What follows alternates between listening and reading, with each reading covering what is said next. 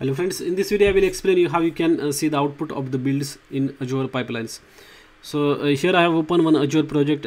So you have to go to the pipelines first, and there you can see all the pipelines. So you can see that there are two pipelines right now, and to see like what builds were executed by a specific pipeline, just click on the pipeline, and then on the right hand side it will display the list of all the builds that have been executed for that particular pipeline. So you can see that for this JUnit project pipeline, there have been around 6 builds that I have executed. So to see the output of each build, you have to click on that build name like this, and then it will give you the list of all the sections or the steps that were taken in that particular build or executed in that build. So in this particular build, this is the build ID.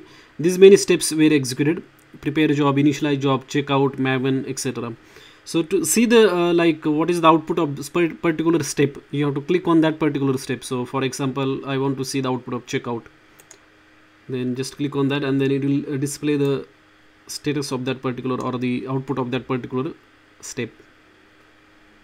So basically, in this particular step, what we are doing is we are checking out the repository, Git repository, and this is the output for that. So if any error comes, you can see here like what was the error.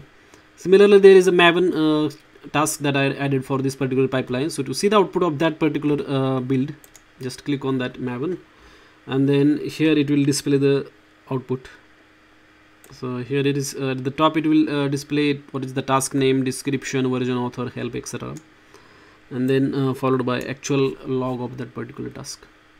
So this is useful, very useful when you are debugging any problems in your builds.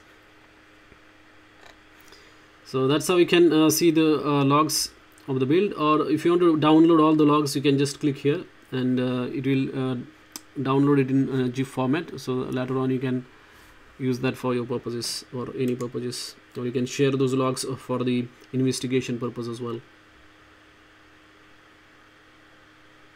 Thanks for watching this video.